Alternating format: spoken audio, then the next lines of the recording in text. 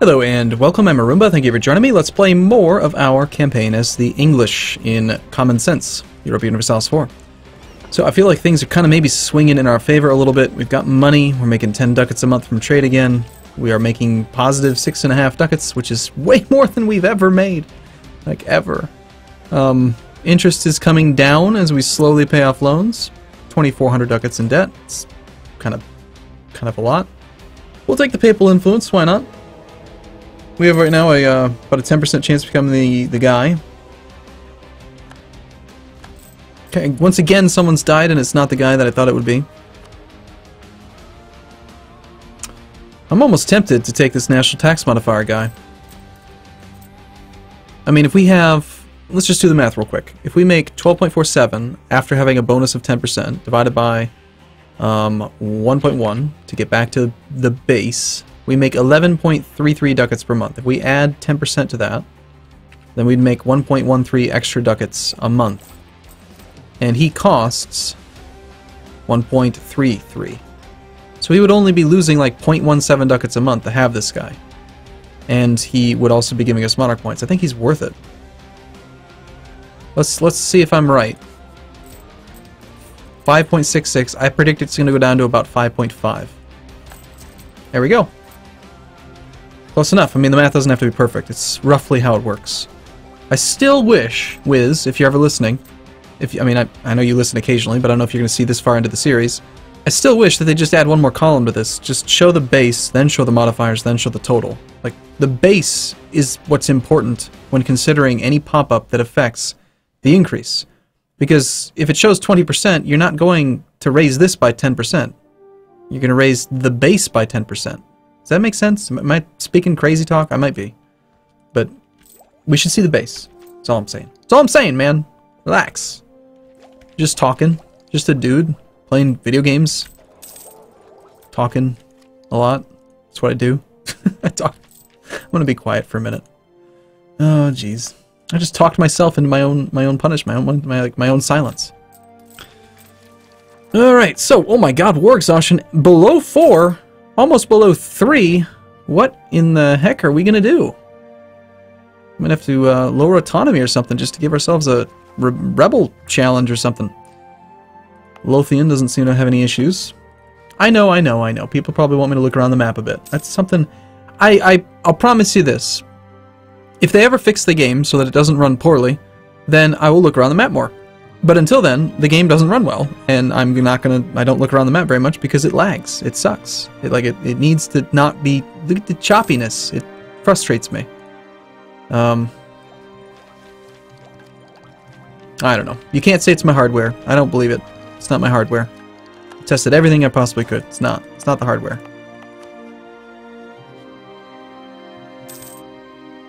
Alright, the Papal State loves us. Cool. Hey, it's Statesman. Those are kind of useful. Oh, he got nerfed. He used to be +2. Now he's only +1. You're a loser, Henry. You know, we're near as good as you used to be. So, because we have such good relations with the Pope, then, the Papacy, the Potpourri, like that thing, you know, the bowl that looks like plants. Anyway, we gain 3 papal influence per year now. It's pretty cool. Tolerates lollards is maybe not so good, but... yeah. The English tolerates the Lollard heresy, which is an affront to the Holy See. Yeah, it's rather rude of me, isn't it? Well, let's get our tech 6, and then... How much longer do we have this tech reduction? Till 76. Perfect. So we should be able to knock out these 2 techs, then switch focus to diplomatic, since we're already ahead of time on it, and then we'll power through a diplomatic idea group, which is pretty much going to have to be trade. I mean, we just don't have enough money. We need money. Money.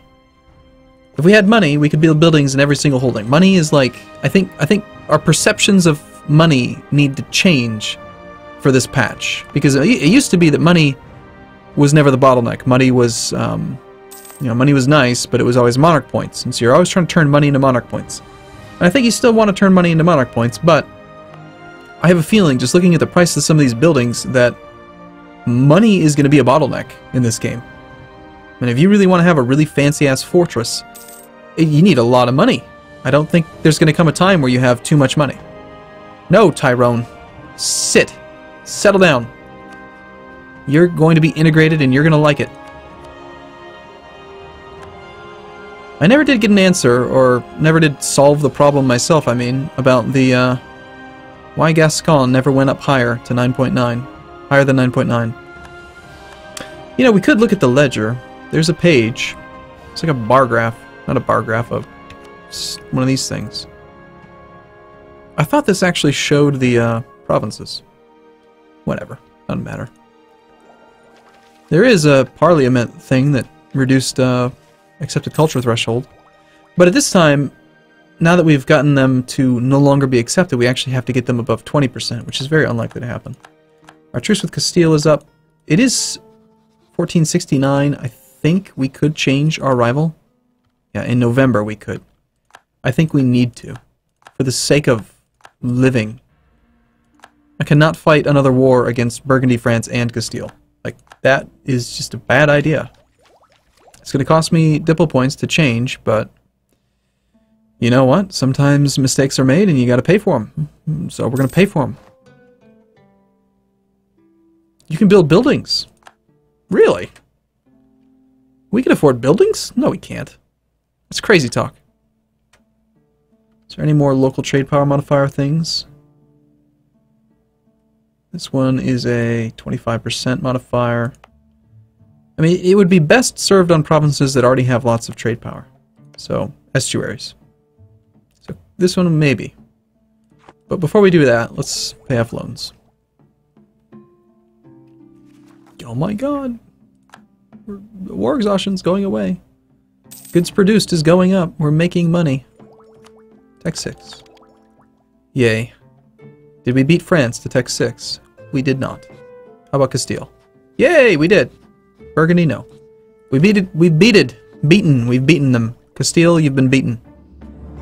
Alright, we better train a few troops just so that we don't look weak. And draw the attention of some guy. Like that guy. And it's funny, in the beginning of the game I kept my forts going like an even in peace. Now it's like I'm so freaking poor I've got to turn them all off. Every single one. Ugh. It's rough, man. But I have to say, I would rather mercenaries. Why the hell are we paying for mercenaries? There should be a pop-up. There should be a... Okay, mark this. I'm gonna go mark this. 1 second. I need to write this down. No, it's not under things to do. It's under Arumba's Adjustments 3.0. List number 3. Okay. Item number 10. When at peace should be an alert for active mercenaries.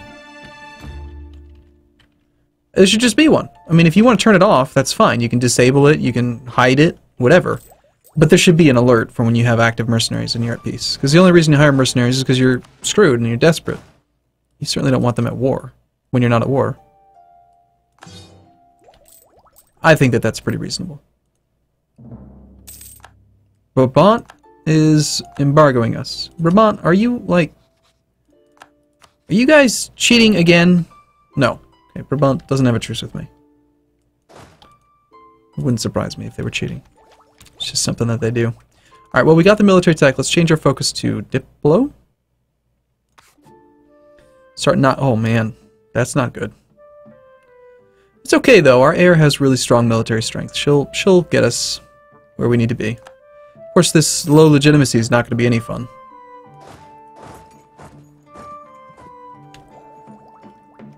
I am very excited to actually power through a couple ideas. Heavy ship combat ability. That'll be nice.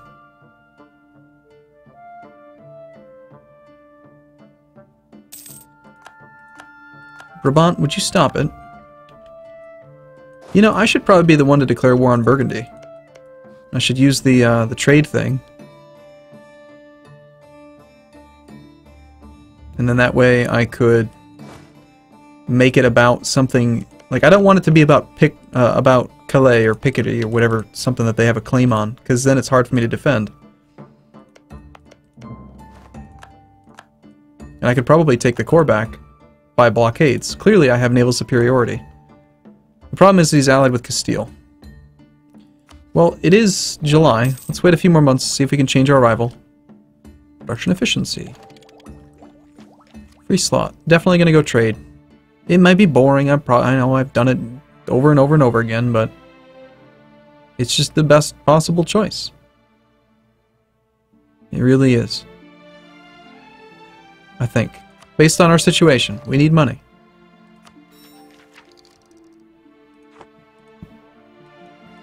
Need the money.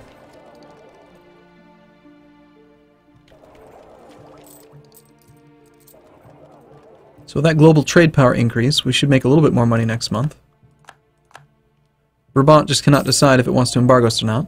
Yeah, 0.6 ducats, that's not bad. So if I declare that war on Brabant, where the hell's Brabant? He's in here somewhere. And then the Overlord takes over. I wonder if I'd still be able to use that same peace deal stuff. Burgundy, you're so indecisive, you bastard. I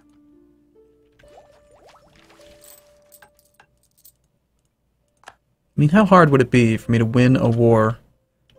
So if I declare on Brabant, Burgundy calls in their allies, which includes Castile. Castile would come in and wreck this down here.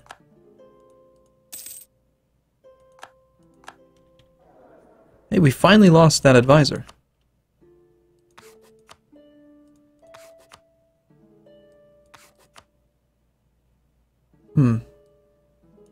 We can't afford a level 2. It's part of the reason why we have such low PowerPoint projection. Sir, what? Point generation. My god. So Denmark has stopped rivaling Burgundy. They'd still accept an alliance, and we do have available relationship slots, so it's rather silly to not have an ally. If we can have one. You're at 190. Let's see if we can start integrating you now. Also, can we change our rival from Castile?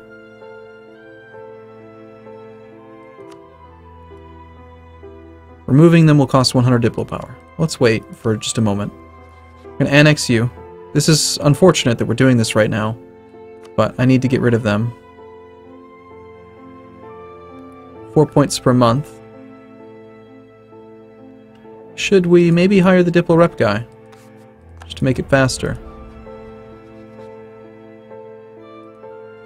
So that'll free up that relationship. Yeah, I'm just gonna unrival them. They might still hate me for a while, but I'm gonna do it. So we're gonna say yes. No more Castile. Castile's the only option. Now we're gonna get a pop-up saying you have too few rivals. You need to pick a rival. What do you want? An alliance offer from Portugal. Alright, yeah, sure, accept. You're friends with Castile, right? Yeah, you are. Let's all be friends. Let's be bestest friends, okay? Castile, I'm sorry, man. I didn't mean to wrong you. Let's be buddies. We both hate France. Let's unify behind our hatred of France. Does that sound fair? Douro became a vassal. Burgundy's declared war on Liège. Nevers has done stuff. Austria have honored their alliance. Royal Marriage of Portugal, sure. We'll stay buddies. Hey Austria, we're supposed to be friends, but I can't offer it to you. At least I wasn't allowed to earlier because of our stuff and things. Let's gain some papal influence? Sure. Alright, so that puts us at 3 out of 4. If we get Castile, we'll be at 4 out of 4, but we're getting rid of Tyrone. So Burgundy's declared war on the Emperor. I could either offer an alliance to Austria and then get called in, and then just, you know, cause problems for Burgundy, which would be good because I'd get a truce and then they couldn't embargo us and all that stuff. Or I could just declare my own war on them. But if we do that, then Castile gets to help. What if we wait, hope that Austria wins, and they annul their treaties, they annul Burgundy's treaties with Castile. If they do that, then we just step in, we attack Burgundy. So yeah, I think we just wait. Besides, we have another 9 months or so of war exhaustion to get rid of. Bavaria will lead... Wow, Salzburg taking land. Salzburg, little old one province Salzburg. He's probably going to have a coalition against himself now, because he took so much land. Or maybe not. I'm shocked. Wow, we're at negative prestige, and we're still losing prestige. Because of uncontested cores. They are contested. They're my cores. Burgundy's just babysitting them. Can I please have a different rival?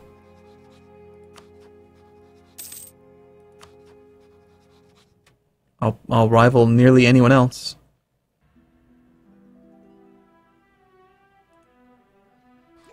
So far, trade doesn't really feel much different than the previous patch, but that's probably just because I'm not playing down here.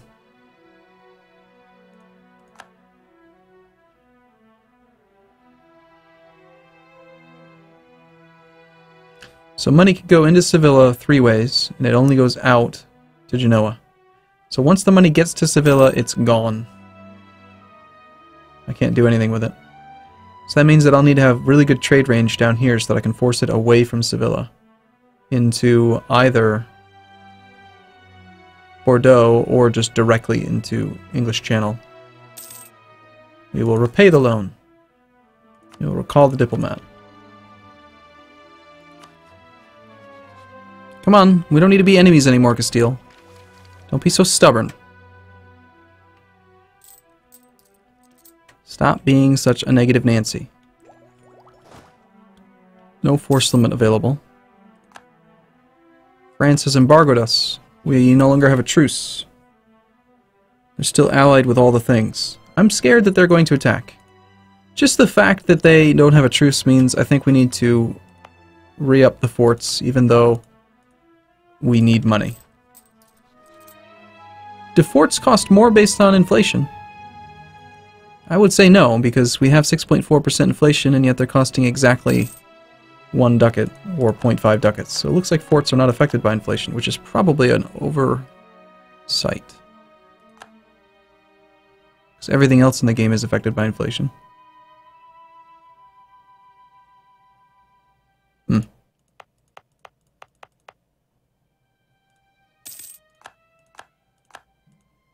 Yes, yes, I know. Brabant can't make up its mind because Burgundy can't make up its mind. Okay, so we can do that thing again where we turn Portugal on Castile, but I don't think Portugal can win that war. I'd really rather that Austria just win their war. Of course, if I join the war on their behalf, they're more likely to win. And I'm pretty likely to get Picardy back. Of course, letting Burgundy babysit it means they might be dumb enough to upgrade the development. Which would be wonderful. Because then we would end up having, you know, more stuff.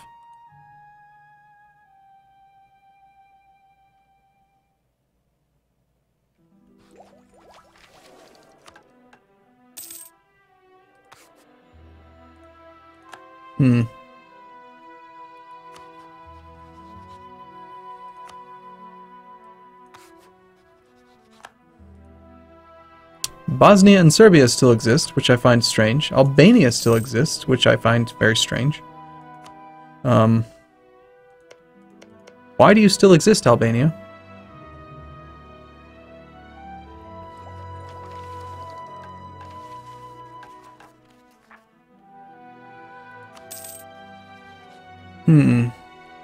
Okay, Scotland is now peaceful, or they're no longer hostile. The problem is that they won't accept vassalization until we get much, much stronger. I mean, their base tax is... Oh, I wonder how that works now. That formula is probably ruined. It used to be up to 40 base tax, but now I have no idea. 3 development, 6. So that's 19. Wait, 3, 9, 19, 31, 41. 41 development. And it says -49. I have no idea what the formula is.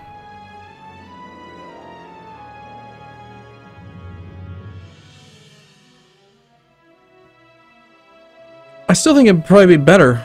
Like, I'd rather... Okay. We can always go the aggressive route.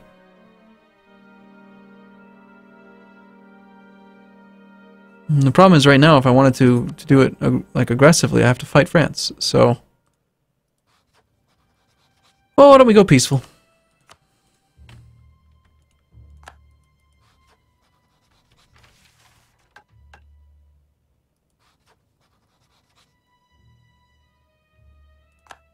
They're probably always going to be wanting to turn on me, but they view us with distrust.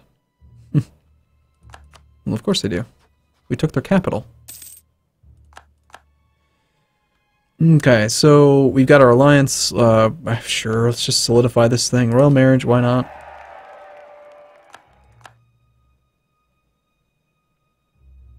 I want your trade power too, absolutely. Hell yeah, it's mine. Considering you're in a node that's directly upstream from the node that I'm trying to take money from. Ooh, a commandant. Cool. Shall we do anything else first, like the proclaimed guarantee, so we can maybe eke out just a little tiny bit more protection, a little bit more power?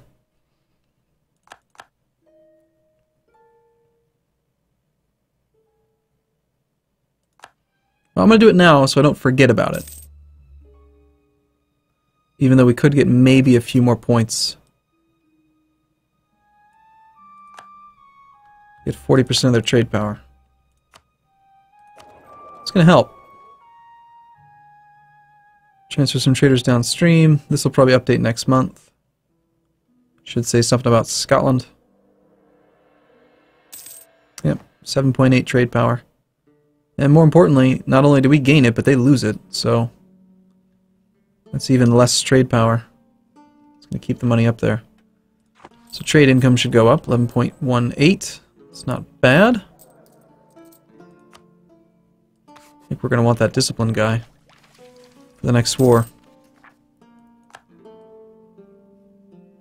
Scotland has honored their alliance with East Frisia.